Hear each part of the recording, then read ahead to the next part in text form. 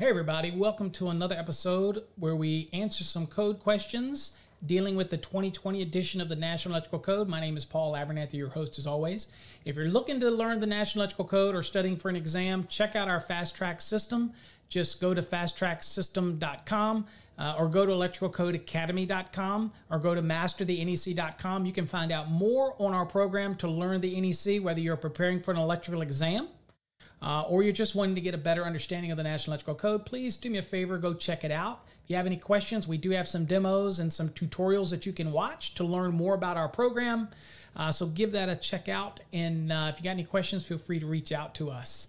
All right, so on today's episode, this is number 4, and we've done 3 previous through the 2021. This is the first one in 2022.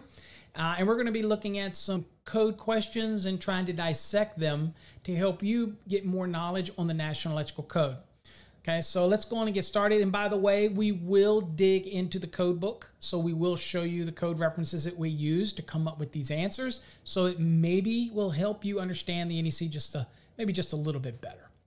All right, so the very first question that we've got on the docket here is a question that wants to know what the general lighting load is and what is basically the connected value before we do any derating to it or apply any demand factors to it.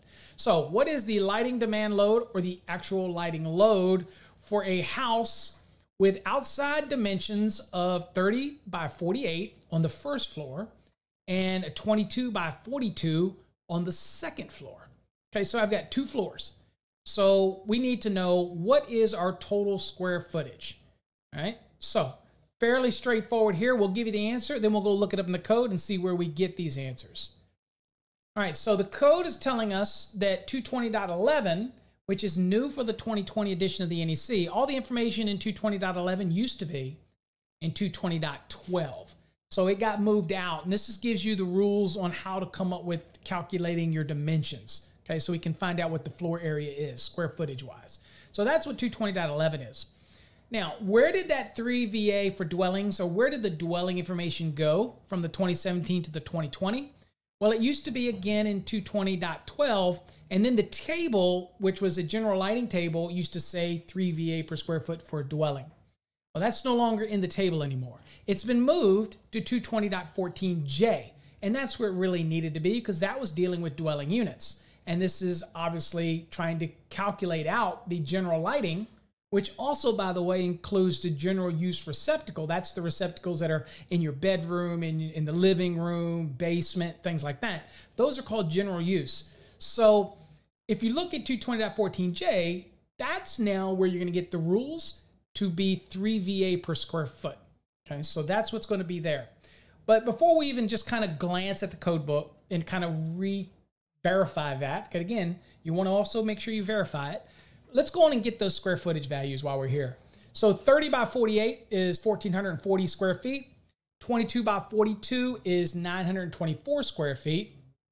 Add the 2 together because it is 2 floors, by the way.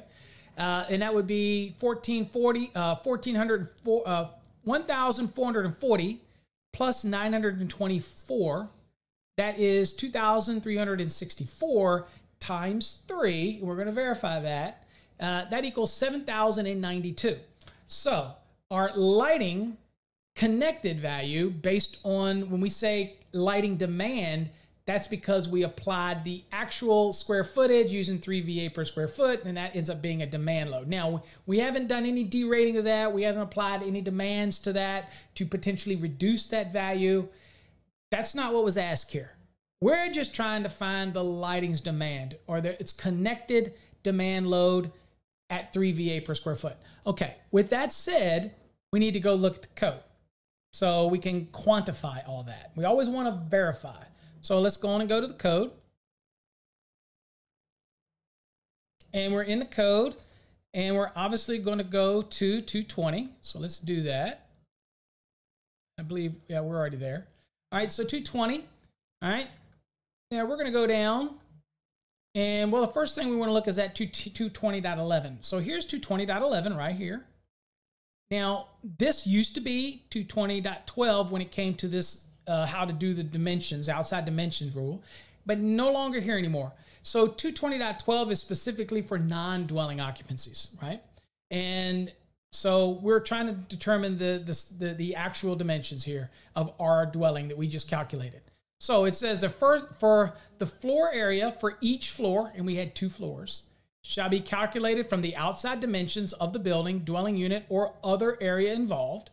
It says for dwelling units, the calculated floor area shall not include open porches, garages, or unused or unfinished spaces that are not adaptable for future use. An unfinished basement, you would add that floor area because that is obviously unfinished space, but it is adaptable for future use. So you have to account for that floor area. That way, when somebody does finish off the basement, for example, then the general use and general lighting, general use receptacles and general use lighting already covered. You don't have to add anything else for those, okay? So they're already in there. Example of a space that would not be adaptable for future use might be an attic that you access through a scuttle hole. It's not designed to support weight anyway, so it's not really adaptable for any future use, so I don't have to take that square footage into consideration. So that's 2 extreme ends of the spectrum there. A basement that is unfinished is most certainly adaptable. An attic that's only accessible through scuttle, for example, it's not designed to support loads, is not adaptable for future use. Okay, so kind of give you some examples. So we've already kind of done our measurement. And so you'll notice that in table 220.12, the dwelling is no longer there anymore. This is purely for use in non-dwelling applications. All right, so we're going to go down to 220.14J. That is for dwelling units. And we're going to kind of look at this, and I'm going to give you probably more information than you need since the question was only asking about the lighting loads, but I'm going to give you more than you probably want. So 220.14J for dwelling unit, it says, in 1 family, 2 family, and multifamily dwellings, the minimum unit load shall be not less than, and we're going to use 3 VA per square feet. Okay, the lighting and receptacle outlets specified in 220.14J1, J2, and J3 are included in the minimum unit load of 3 VA per square foot. Okay, now it says no additional load calculations shall be required for each outlet. Okay, so we'll kind of look at these in a second, but that's it. It says the minimum lighting load shall be determined using the minimum unit load and the floor area as determined in 220.11, which is right here. And we already did that on our previous slide. Okay, so we're good there. All right, now let's look at 1, 2, and 3 real quick. I told you I was going to give you more than you probably needed. It reminds you, in case anybody ever asks, what rule tells me that that 3VA covers not only the general lighting, but also covers general use receptacles, all right? Well, number 1 does that. It says, all general use receptacle outlets of 20 amperes rating or less, including receptacles connected to the circuits in 210.11C3 and 210.11C4, which is the bathrooms and the garages if you have it. What it means is they're already figured into the 3VA. I don't have to take 1500 VA like we do for the laundry and like we do for the small appliance brand circuits. Okay, those aren't general use. But the general use stuff is already covered in that 3 VA per square foot. So we're already taking care of those. Next, it goes on to say the receptacle outlets specified in 210.52E and G. So the garage is taken care of. Those receptacles, the 210.52E, already taken care of. And if you want to look at those, we can go look at them. I can click 210.52, and you can see these are their outside receptacles right here. That's the one that you would have at the front, in the back of a dwelling. Already taken care of in that 3 VA per square foot. And of course, if you wanted to see the G, then we could go look at the G just so you can look at it. I know a lot of people like to see all those things. So 210.52G, as I scroll down to it, right here, there's AV 52, A, B, C, D, E, F, G. Right here, again, the basements, okay, garages and accessory buildings already figured into that. Okay, so the loads are already there. Don't have to add anything additional for that. Okay, all right. So just wanted to make sure that we knew what we were covering. All right, back to where we were. All right. So then it also says that, you know what? All those lighting outlets that are required by 210.70, okay? The lighting in the bathroom, the lighting in the kitchen, the lighting in the laundry, the living rooms, and our lightings in other areas of the code that would require the lighting, already covered, okay? Now, of course, that we're allowed to switch receptacles in some areas other than bathrooms and kitchens. We're able to switch a receptacle in lieu of a lighting outlet. Those are in the rules there that we've covered in other episodes.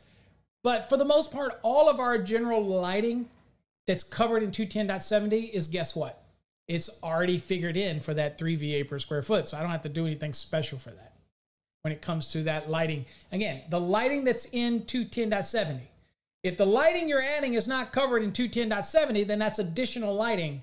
And we're going to have to add that value in because that is an additional lighting. That's not what's covered under 210.70. Okay. And you've got all these other rules up here that give you some guidance on that. Again, all other loads right here, all occupancies. Okay. Say you've got some rules here. And if it's a specific appliance or load, you're going to take that value and add it to the calculation. Okay. All right. All right. So anyway, we got all that covered. All right. So now that's where we get all of our values to use the 3 VA per square foot. So again, wanted to make sure I wrapped all those up so that you knew what's all included in that. All right, let's go back to our question. So we should be pretty clear on this one. I gave you probably more than you needed, but anyway, it's good to have a little more than the normal. All right, next question. We have 4-unit apartment, has the following electric ranges. So it's a 4-unit complex. It's got a 15 kW, we got a 14 kW, it's got a 10 kW, it's got a 9 kW. And we're trying to calculate the service value, overall value for this building with these 4 different ranges. Now, the question only wants the range contribution for this building, okay? So we're gonna have to figure out how to do this, okay? So first things first, in this case, before we look at the answer, we're gonna go to the code book in this case and look at the code and work through this one and try to look at the different pieces before we plug it all in. So it's better to work it that way. All right, so I'm gonna go to the code. And in the code, we're gonna go on down to 220.55 right here. And we're gonna read this code rule first, and then I'll show you how to dissect this out so you understand it a little bit better. All right, 220.55, it says, electric cooking appliances in dwelling units and household cooking appliances used in instructional programs, okay? So that would be like a home ec maybe at a high school or something like that for its instructional program.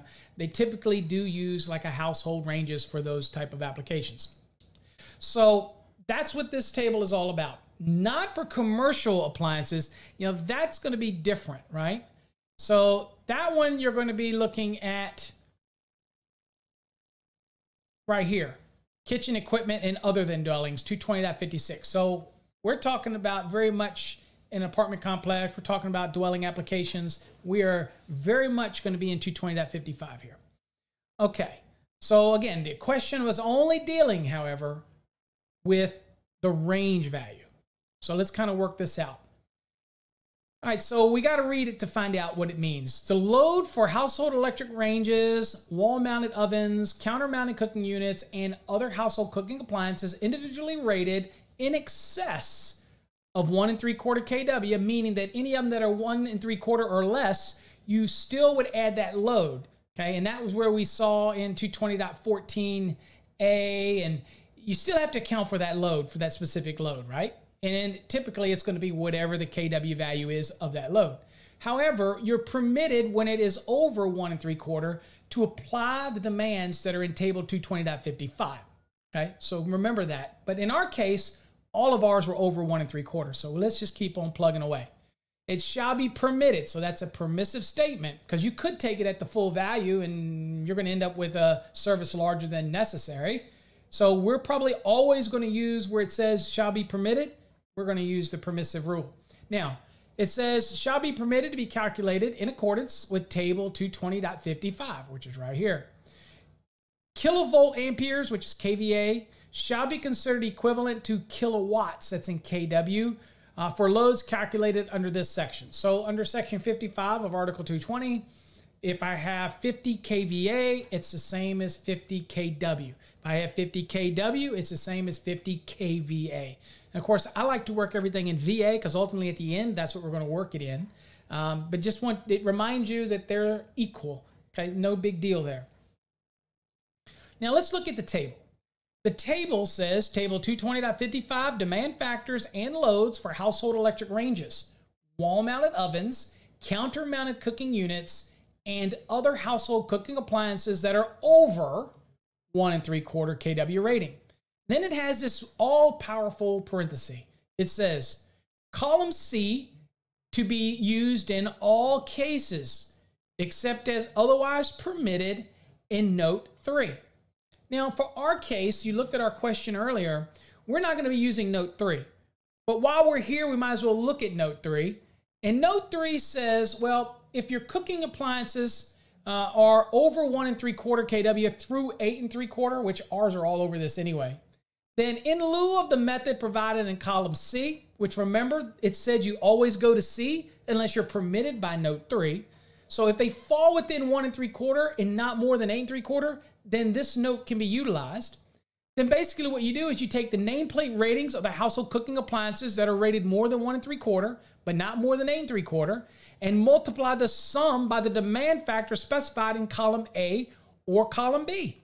So if your cooking unit falls in A and you only had 1, you would take it, the nameplate, multiply it by 80%, and that's your value. If it falls under B, it means it's between 8 and 3.5 through 8 3/4. And if it's 1, then it would be 80%. If you have two different units like an oven and a cooktop, and one falls under A and one falls under B, then you would apply each column individually and then add them together. Now, the one thing about note 3 is that once you do that and you use A and B or both, you still have to compare it against column C, okay? And whichever results in the lesser value, you get to take that value, okay?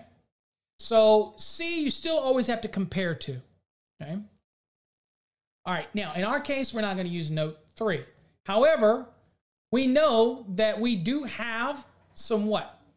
We do have some ranges that are over 12 kW. Okay, because of that, we're going to look at the notes. See, it says C notes.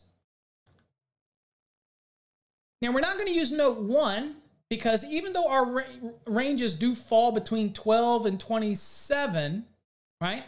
The problem is we have some that are less than 12, and all of the ranges are not equal. They're not all the same rating, okay?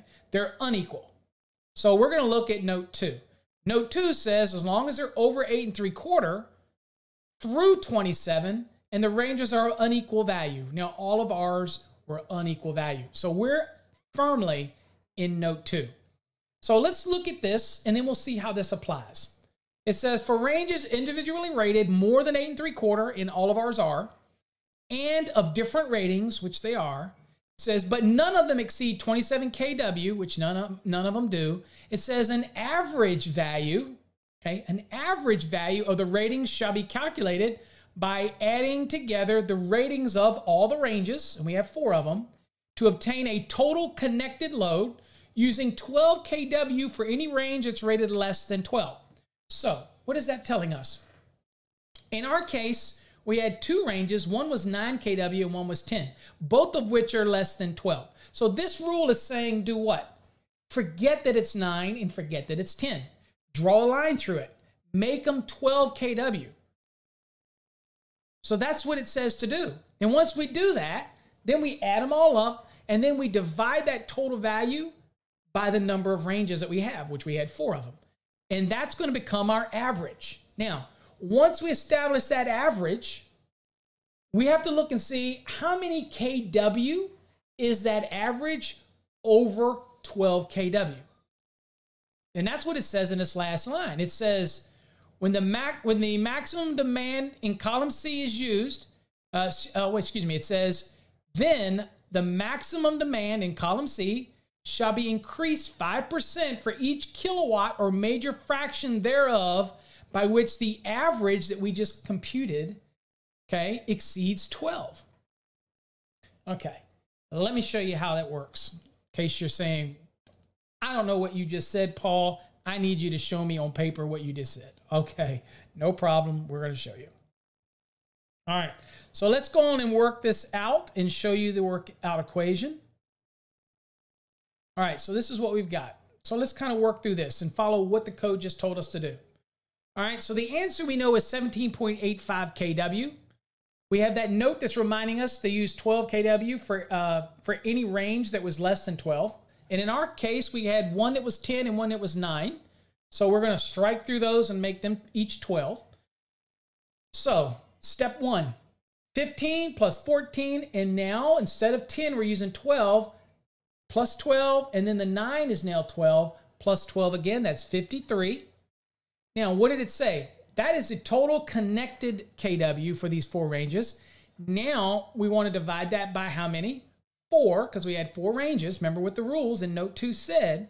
So that would be 53 divided by 4. That is 13.25. Now remember, that's our average now. Remember what the note said. It said you must increase it 1 kW. That's whatever the demand value is in column C.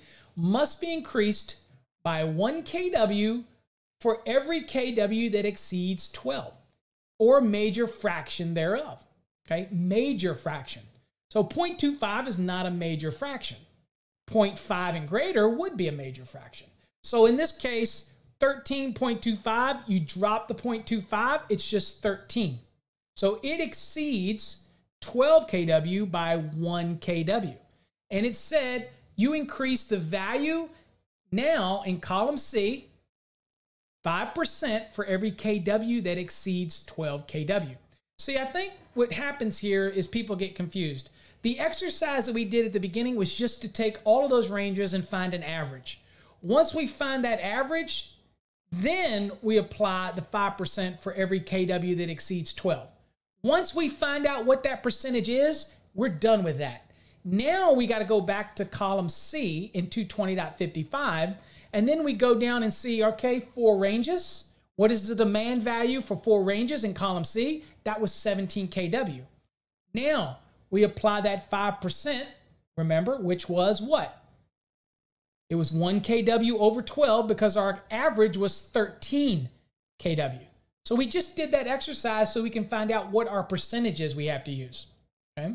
So we take that 17 and we multiply that by 5%.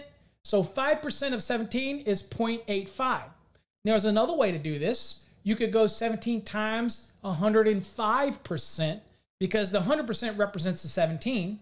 The 5% represents trying to achieve the 5% of that 17. Okay, so either way you want to do it, doesn't really matter. It comes out to the same value. So 17 times 5% is 0.85.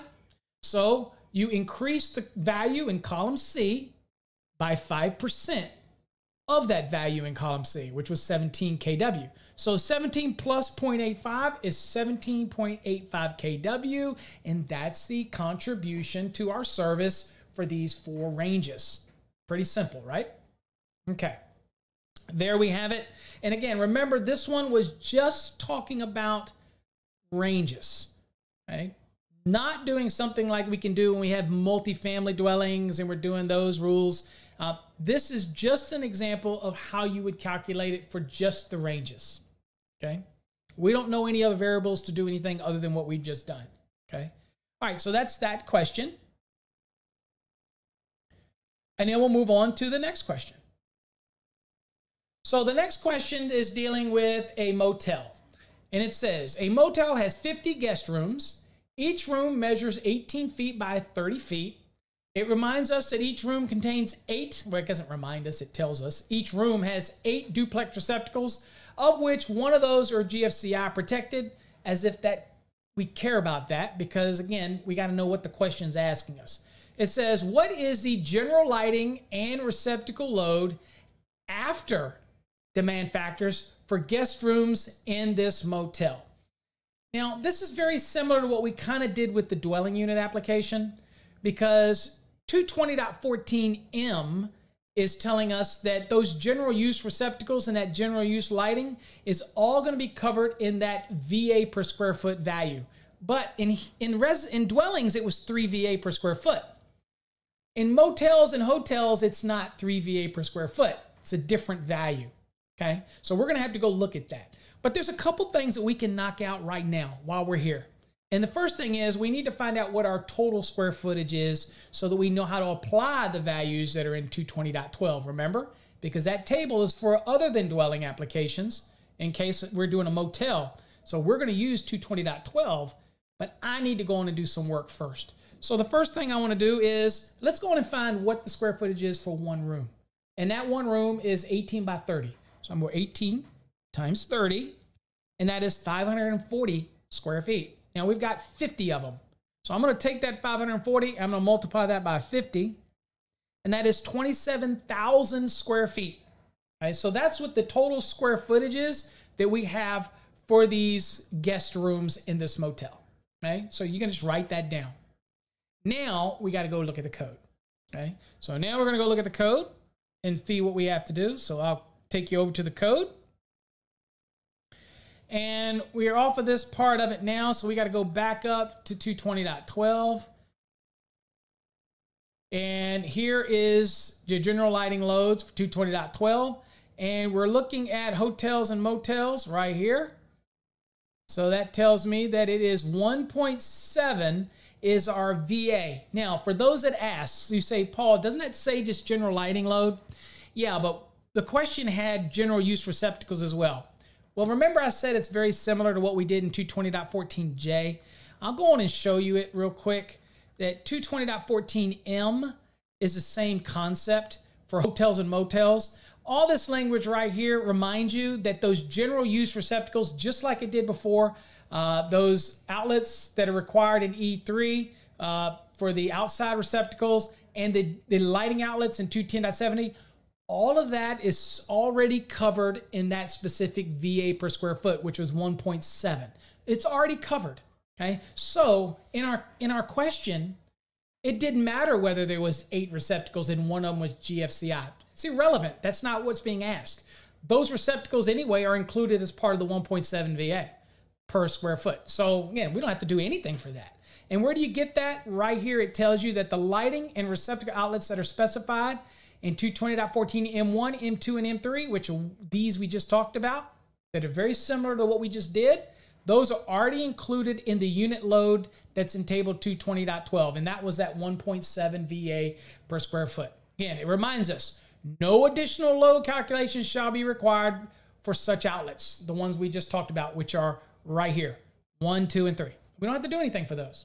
So in the question, those 8 receptacles, they didn't mean anything to us. We didn't need that part of it, okay? All we cared about at this point so far is what? We need to find out that it is 1.7, okay? So that's the first thing we do. So let's go on and go back to our equation, or our question, rather. See what we need to do. All right, so we had 27,000, and we're going to take that times 1.7, and that is 45,900. So 45,900 at this point is our total volt amperes. Now, you notice the question says after demand factors are applied. So what does that mean? Well, let's go back to the code and you'll see what I'm talking about. All right, we're back into the code. And now what we're going to do is we're going to go down to 220.42. Now, here's what it says right here. 220.42, it says the demand factor specified in table 220.42 shall apply to that portion of the total branch circuit load calculated for general illumination. They shall not be applied to determine the number of branch circuits for general illumination. Okay, so we're just going to be applying the demand factors again for the general lighting. We, of course, know that also includes general use receptacles, but we're only going to apply it, again, it's all-encompassing because 220.12 said general lighting, but we know that it also covers receptacle usage. That's just extra information. Right now, we're focusing on the illumination, okay? All right, so let's go down here. Now, you see hotels and motels right here, okay? All right, so it says first 20,000 or less, 60%. That, so you take that 20,000 of our value, which is 45,900. You take the 20,000 to the side and you multiply that by 60%. And then you have a remaining value of 25,900. So that 25,900 falls between the 20,001 to 100,000. So you apply 50% to that value, add the two together. And that would be your value after demand factors. Okay, let's go back and actually do that now that we know how that works. So we'll go back to our question and we'll apply these. All right, so here's what we got. We knew it was 540 square feet because we did 18 by 30. We knew there was 50 rooms, so that was 27,000. We did that. We went to 220.12. We got our value is 1.7. So that was 27,000 times 1.7, and that's where we got, we're 45,900 VA. Now we get to apply some demand factors, and that was in 220.42. It said the first 20,000, we can take it at 60%, which is going to be 12,000. So you take 20,000 times 60%, 12. The remainder over that, and it wasn't more than 100,000, so we take that remainder, and we get to multiply it, which was 25,900, at 50%. That ends up being 12,950. Well, guess what? We're going to add those two together. The 12,000 from the first one, the first 60% of the 20,000, and we're going to take the remaining value over that we did by what? That we did by 50%, and that was 12,950. Add them together, 24,950 VA, and that is our contribution for these, the general lighting and receptacle loads after we applied the demand factors in 220.42 to our application of this question. So hopefully you got something out of this that you felt like you, kind of helped you solve this equation. As always, we're here to teach you the National Electrical Code. Our Fast Track system is without a doubt the #1 system out there to teach you the NEC. Basically, we're going to check you at every stage to make sure that you understand the National Electrical Code with competency reviews. You get to join us on Wednesday nights. You get to ask your questions. There is no better system. We're going to help you move from the very first unit all the way to the end to help you understand the National Electrical Code, maybe not just to pass an exam, but maybe to be a more well-rounded electrician. So if you want more information, go to fasttracksystem.com or go to electricalcodeacademy.com or go masterthenec.com. You can find us out there. I'm sure if you Googled Fast Track System, you would find us. If you have any questions, please, by all means, we have a Contact Us button on our website. Feel free to reach out to me. I'm more than happy to answer any questions you have on the program. Also, we have tutorials on our program. Check those out under the mini courses on the tab on our website. You can ask us anything about our program. We're more than happy to explain it to you, folks. So, till next time, stay safe. God bless.